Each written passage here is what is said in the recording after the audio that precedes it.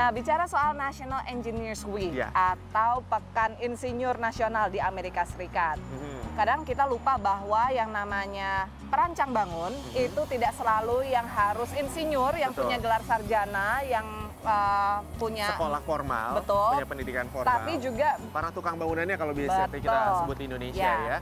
Nah, tapi di Norfolk, Virginia ini ada satu sekolah yang memang khusus melatih mereka untuk bisa mengerjakan teknologi manufacturing. Mulai dari apa aja deh? Ada yang bikin kapal selam dan lain sebagainya. Dan jangan salah, tukang di Amerika itu gajinya justru sangat besar, pemirsa. Sebuah kapal selam bertenaga nuklir dibangun sepotong demi sepotong hingga menjadi kapal perang USS New Jersey oleh para pegawai magang seperti Jordan. Para pegawai magang di Newport News Shipbuilding belajar berbagai keterampilan baru yang berguna di industri manufaktur. Di The Apprentice School ada 700 pegawai magang dan semuanya belajar sambil digaji. Para pengajar yakin perpaduan antara belajar di kelas dengan kerja praktek adalah yang paling efektif. That graduate has been down in the tanks, the bowels of these ships. They know these complex piping assemblies. They know what it takes to be a test electrician. They've done it, and they have that experience that they would take with them the rest of their career. Upaya meningkatkan keterampilan kerja melalui program magang lebih lazim di negara Eropa seperti Jerman dan Denmark dibandingkan di Amerika Serikat. Apprenticeships are essentially an investment by companies in their future and in the future of their communities. And we saw over the decade of the 2000s a 40% decline in apprenticeships being offered by private companies. Selain belajar membangun kapal, pegawai magang belajar berbagai keterampilan lainnya seperti menggambar model dengan komputer untuk berbagai fungsi. Proyek ini memberi gambaran kepada pekerja tentang bagaimana menangani situasi darurat radiasi. Sementara program lain membantu mencari cara tercepat untuk mengisi ulang BBM dan amunisi. Atau menuntun pekerja dalam sebuah proses rumit seperti mengganti bagian reaktor nuklir. I love what I do. And I think that the best part about it is the problem solving and having to learn and understand so much of what I'm getting into. Banyak lulusan pekerja magang yang sukses dan bahkan menempati posisi manajerial atas walaupun tidak menyandang gelar sarjana. Ini bisa menjadi solusi mengisi kekosongan tenaga kerja manufaktur yang ahli di Amerika. Galangan kapal ini mempekerjakan 20.000 pegawai yang 3.000 diantaranya lulusan The Apprentice School. Dari Newport News, Virginia, tim VOA. Dia sekolah di Newport News tadi itu memang melatih orang-orang supaya siap untuk menjadi tenaga kerja manufaktur. Betul. Ya, ngomong-ngomong soal manufaktur atau mengembangkan industri manufaktur di Amerika Serikat, kita mau mengajak pemirsa untuk berkenalan dengan dua orang yang sangat berperan ya di bidang itu. Yaitu Tanya Menendez dan juga Matthew Burnett, yang mana mereka ini mencoba untuk menghubungkan para manufakturer beginner, sebenarnya mereka ini pemula dengan para customer yang mungkin sebetulnya juga mencari manufacturer ini. Traditionally, all the corporations that I had worked for were all produced overseas. I wanted to do something different.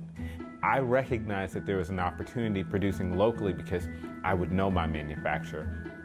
I could see my manufacturer at any point in time during the day and still have enough time to get back for lunch.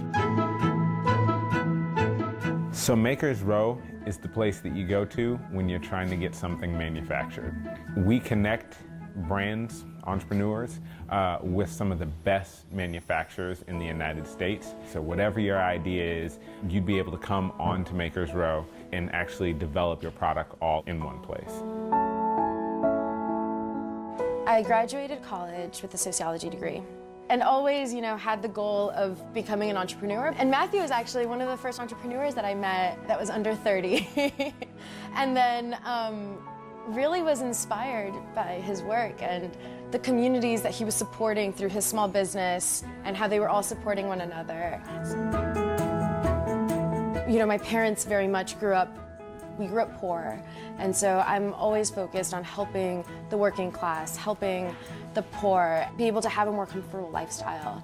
It's very much what I do every single day, of helping small businesses achieve their goals, helping entrepreneurs make their ideas come to life. So you get started with Makers Row just by having an idea. for a product. That's all it takes, the interest to want to manufacture something. And everybody has an idea. Everybody knows something that they would change. Like, I have to go to the store and this isn't really suit me and all my friends are complaining about this. That's where that hunger usually comes from for entrepreneurs. And once you have that fire in your belly, that's when you can come to Makers Row.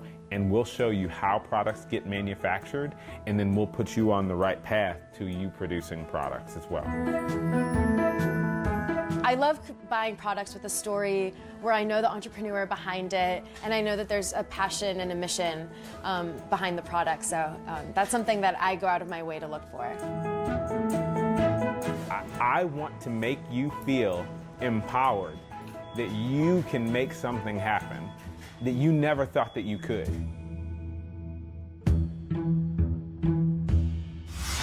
Bagus juga ya, aku senang dengan upaya kedua orang tadi. Apalagi industri manufaktur di Amerika katanya sekarang lagi mulai diangkat kembali. Betul sekali, bisnis lokal, terus juga local produce dan lain sebagainya juga itu salah satu yang digalakan. Made in America. Made in America. Habis ini kita masih punya cerita-cerita lainnya, tapi kali ini kita akan memperingati karena di minggu Oscar kita akan ngomongin soal film. Jangan kemana-mana pemirsa, tetaplah di Dunia Kita.